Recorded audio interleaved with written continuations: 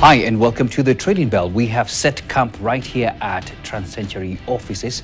We'll be speaking to Shaka Kariuki, the group chairman at TransCentury Group, and they have something to offer because they are floating a rights issue following the approvals by the authority. But first, let's get to know what they're all about and what they're doing and how you stand to benefit.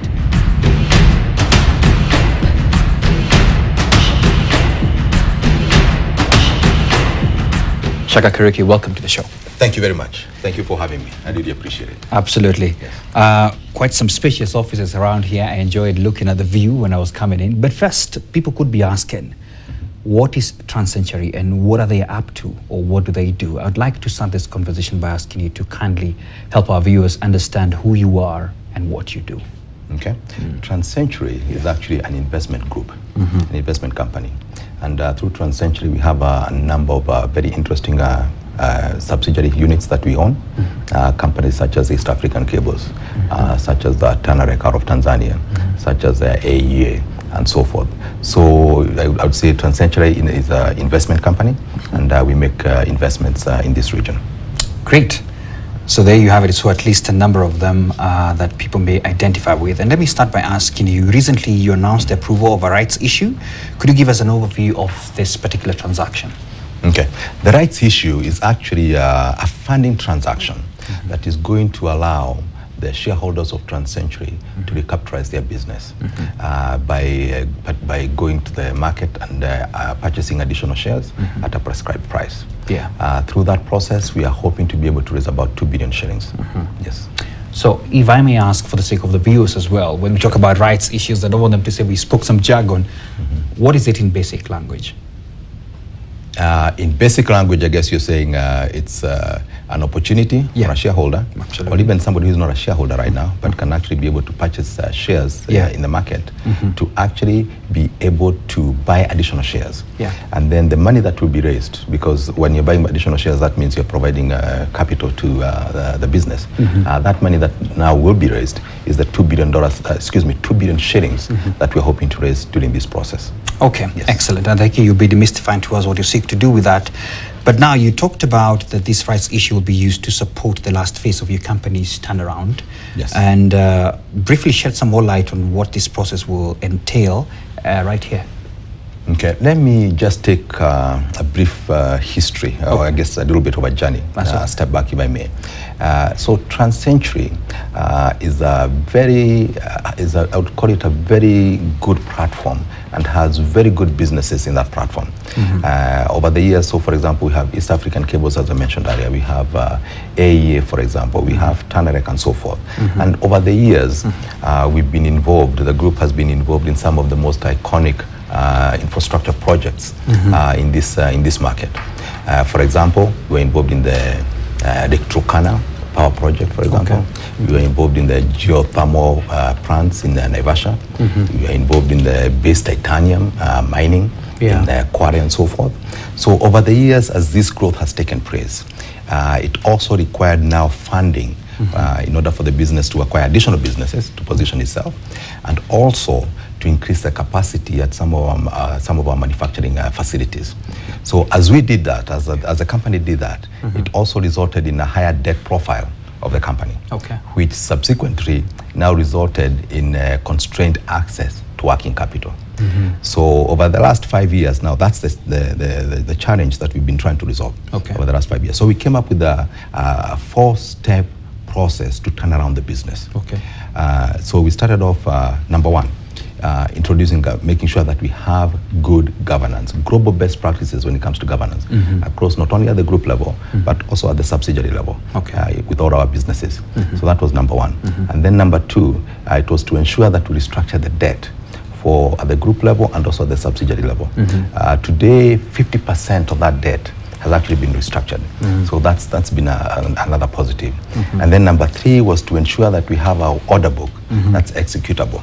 As we stand here today, we have an order book of about 50 million, just about $50 million. So that also has been successful. And then finally, the fourth step was actually to do fundraising to unlock the working capital for the subsidiary businesses. So that's the reason, for example, we're having this conversation, because we are now in the process of rights issue that hopefully should be able to solve that last phase of the turnaround process. Okay. Yes. All right, thanks for that turnaround strategy, and we certainly believe that it will come through. Yes. So it would be important as well to understand from your strategy some of the notable achievements that you have achieved so far, both in your group level and at your subsidiaries, if you care, please. Okay, very good question.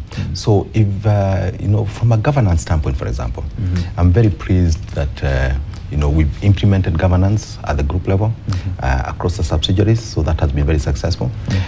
We have very, very strong boards, at the group level and also at the subsidiaries. And as a matter of fact, when you're turning around a business, which I've done many times over my career, there are a couple of things that you require in order for that turnaround to be successful. Number one, you have to make sure you have, when I talk about governance, I'm also talking about the board.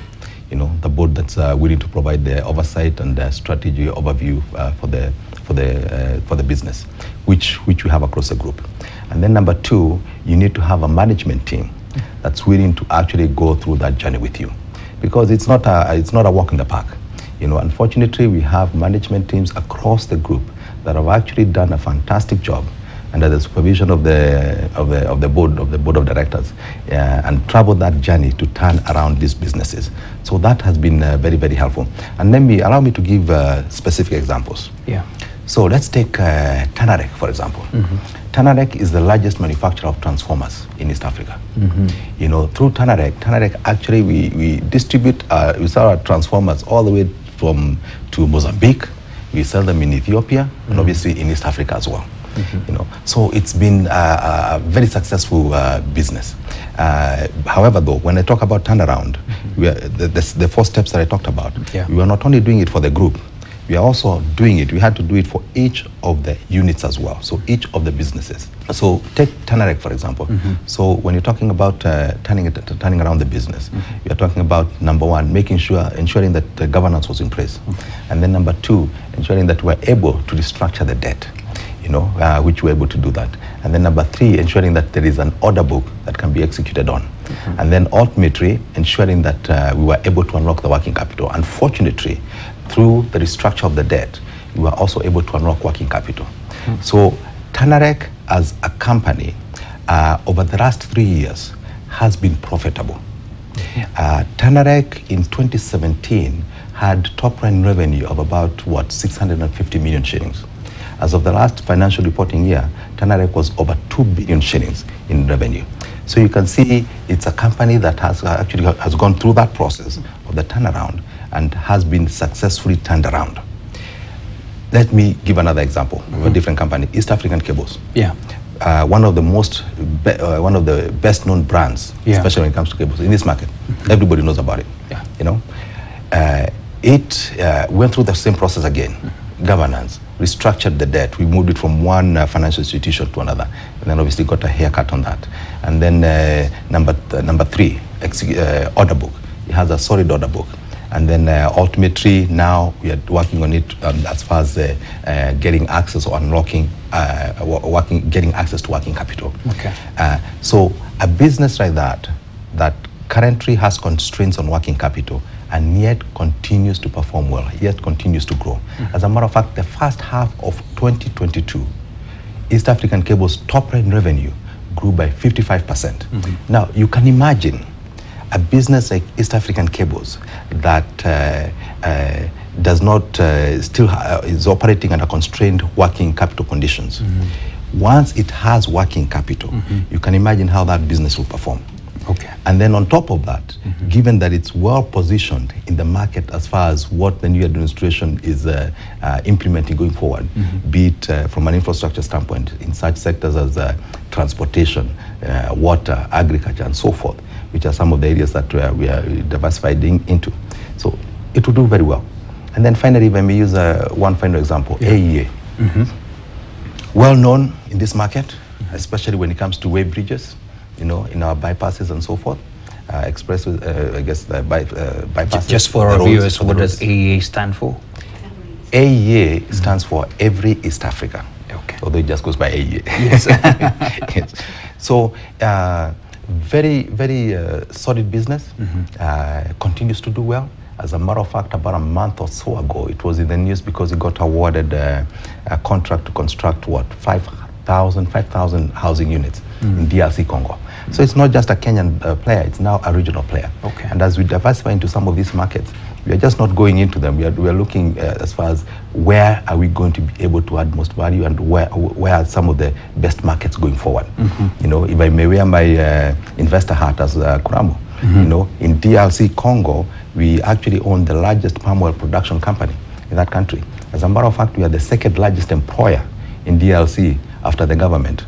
You know, so we're also looking at what are some of the synergies that we can be able to capitalize on. So AEA will be very well positioned in some of these markets as we move forward. So those are just a couple of the examples. So to your question, has the turnaround been successful? The answer is yes. Are we, especially now that we are towards the tail end of that turnaround process. So it has been very successful. So obviously some of our businesses, the others that hopefully with the rights issue, it unlocks the fundraising aspect of it. So yes, in my view, it has been successful. Okay. There you have it. How do you participate on this particular rights issue? We'll be right back after this break.